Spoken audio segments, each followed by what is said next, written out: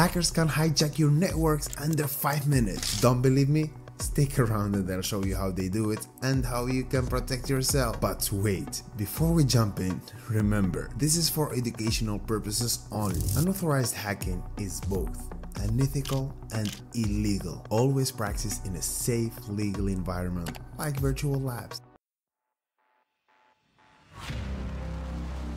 Welcome back, YouTube. Today we're diving into ARP spoofing, which stands for Address Resolution Protocol, a sneaky trick hackers use to hijack networks. Imagine yourself sitting in a coffee shop, connecting to free Wi-Fi and thinking you're safe, but in fact a hacker could intercept your data and spy on everything you're doing. Sounds scary, right? Let's break it down. Alright, here's how ARP spoofing works. Your device and the network constantly send ARP messages to keep everything connected. Hackers exploit this process by pretending to be someone they're not, redirecting your data to themselves. So think of it as tricking the postman into delivering your mail to the wrong house. So let's see how they pull it off in action. Alright, I've got here Kali Linux set up as the attacker and a Windows virtual machine as a victim or target. So back to our Kali Linux. First we'll scan the network to find IP addresses of both the target machine and the router. For this, I'll use a simple tool called ARP scan. So there are endless tools that can discover networks such as Nmap, NetDiscover, and many more. So let's run this. Sudo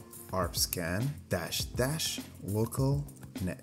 And there you go, it came out with all IP addresses that are on the same network along with their MAC addresses. Well, this is obviously the gateway and this is the broadcast address. So we are interested in this IP address. This is the target IP address. But before we run the attack, let's see the ARP table of the target's machine. CMD ARP-A. So remember, this is the router IP address, which assigned to this specific MAC address. So each time the victim machine needs to send a request to the internet, it directs the request to this MAC address, which is the MAC address of the router. But after the attack, we'll see the attacker MAC address instead of this. This way, all the traffic will pass through the attacker machine, which is our machine, allowing us to literally see everything the victim does on the internet. So let's start the attack. Back to Linux, clear this. So let's copy down the IP address that we're interested in and I'll clear the screen. Now I'll use ARP spoof to trick the Windows machine into thinking I'm the router. This lets me intercept and manipulate its traffic. Sudo as usual, ARP spoof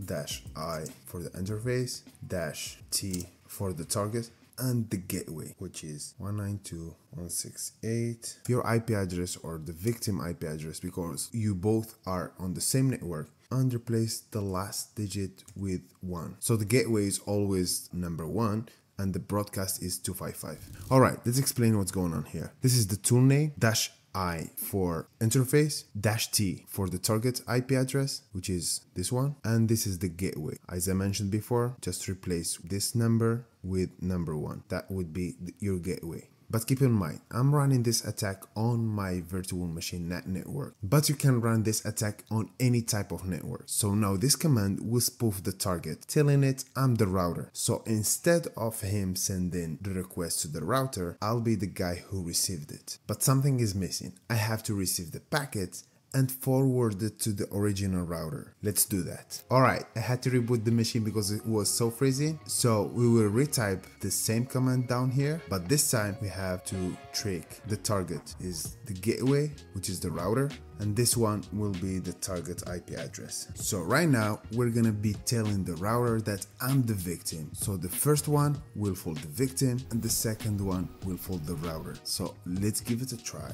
Oops, we need sudo permission, and same thing here, sudo and run, password, boom. So now let's see if the attack has been done successfully. Go back to your Windows machine. Do you remember this MAC address? Let's do ARP-A. Alright, I found out that the gateway is at number 2, not number 1, and run. Now if we go back to our Windows machine and run ARP-A, now we will notice that the MAC address has been changed successfully. So before we run the attack, this was the actual MAC address, and now as you can see, it's been changed to the attacker MAC address, which is this one. That's to say, all the traffic will be going through the attacker's machine, pretending to be the router. And now we can capture everything the victim does on the internet, including sensitive data like login credentials.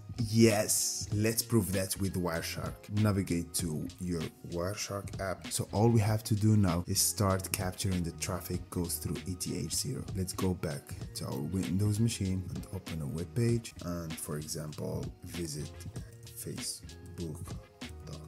Here in Wireshark, we can see all the packets coming through. If someone logs into a website without HTTPS, their username and passwords might pop up right here. So scary, right? Oh my god. And let me know in the comment below if you want me to cover how to bypass HTTPS, which means you can see the plain text. So now that you know how ARP spoofing works, so how do we stay safe and prevent this kind of attacks? Here are some quick tips. Always use HTTPS website. Look for the padlock icon on your website. Use VPN to encrypt all your traffic, especially on public Wi-Fi. They are so dangerous. Enable ARP spoofing detection in your network if available. Stay smart and stay safe. And if you like this video and learned something new, leave a like and the comment below, and maybe share it with your friend, why not? See you on the next one.